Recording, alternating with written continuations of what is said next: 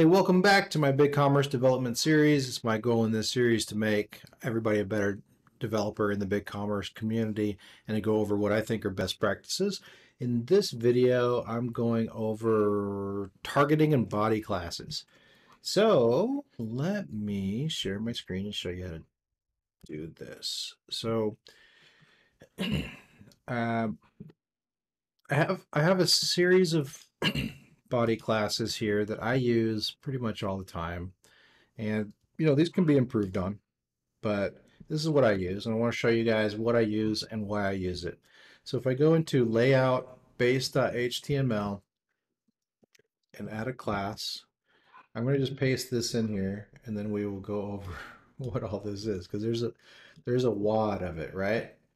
First of all, I want these body classes in here so I have something at the top level that'll help me target things with CSS, but also at times, help me see at a glance, like, what product ID I'm looking at or what, customer group somebody may be logged in, for example.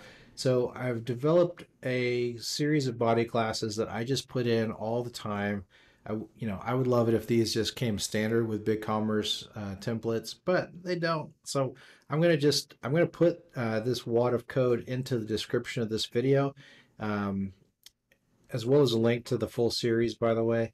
And so let's just go through this so you guys can see what I'm doing here. First of all, there's some stencil handlebars that you can use, like page, underline, type. And so what I'm doing with these is I'm prepending this with the type of information that it is.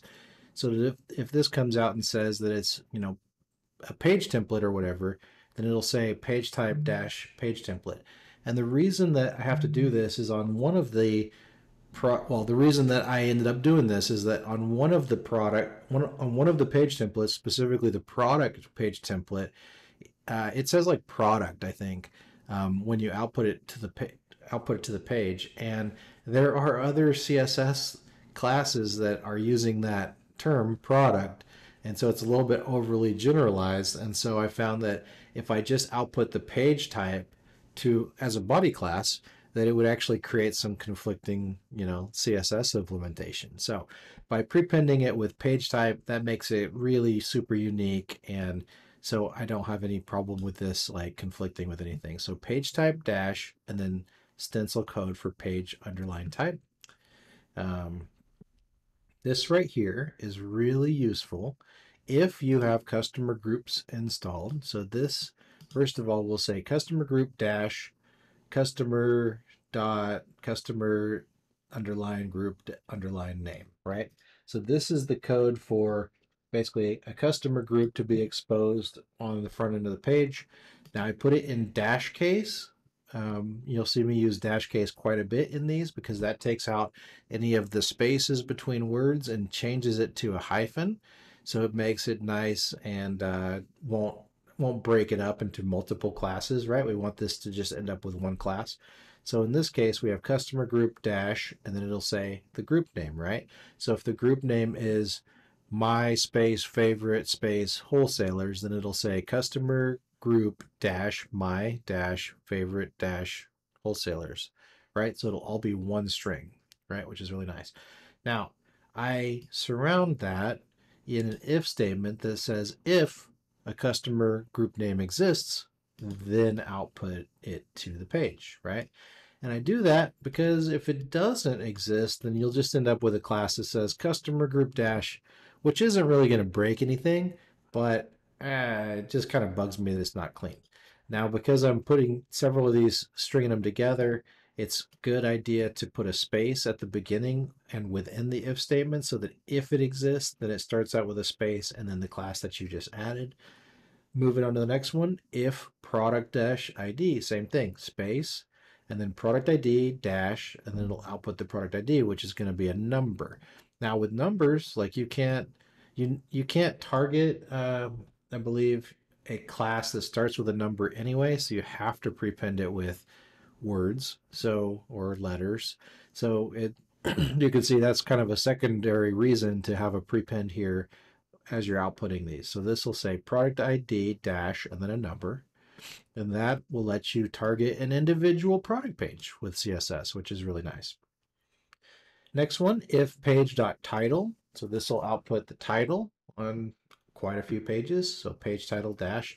This is a good thing that you can use to target individual pages like your about us. It would say page title dash about dash us, for example.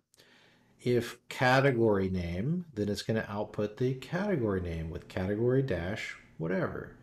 If category ID, so categories have both IDs and names.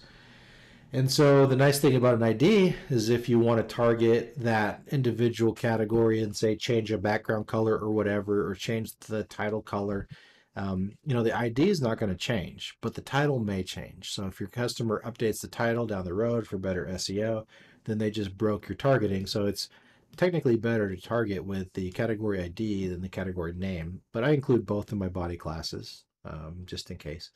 And then I have one in here for brand because brands follow a different template as well. So if the brand name equals, if it exists rather, then brand dash case dot brand name.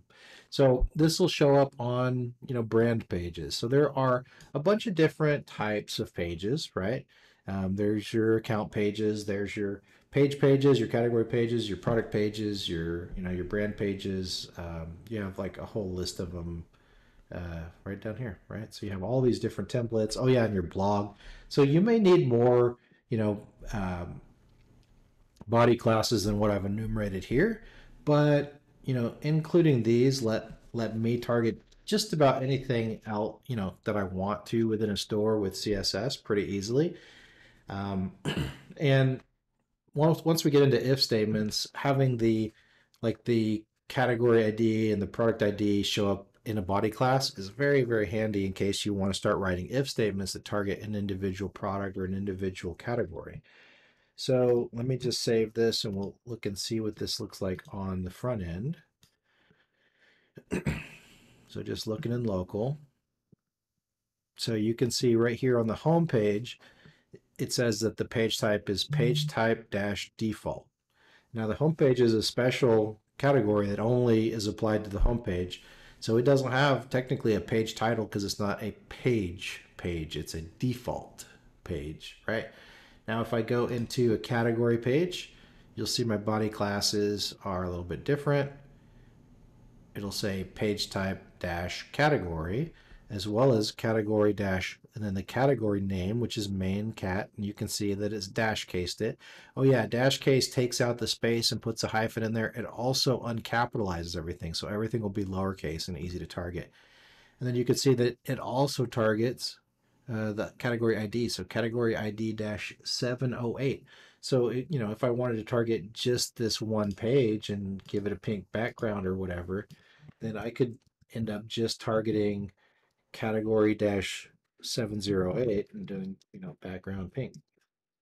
And that wouldn't affect any other page on the site, right? Which is really nice. So I see people do, classes like this, but then they nest them like farther down in the code. Just put them in the body, because then it's available anywhere on the page really easily.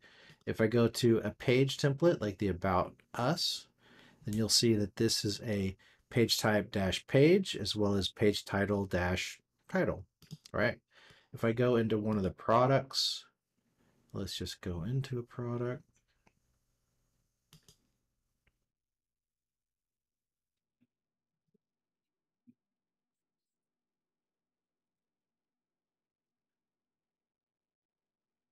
So right here you can see page type dash product and then product ID dash 33297. So you can get really creative once you have these product IDs in here. Because imagine we wanted to like just prepend the title, for example, with something here, or say we wanted to just change the title, the H1 on this one particular page to be pink. So now we can say product dash blank, just the H1 on that page, color pink. Yeah, maybe it's a breast cancer awareness product. I don't know. Um, we could also like do something like use a before or after pseudo class to put something else in, maybe an image or maybe whatever. You can get really, really fancy with this. Just have the right body classes. Let's see. So that's what I wanted to talk about in this one. So I'll see you guys on the next one. Thank you so much.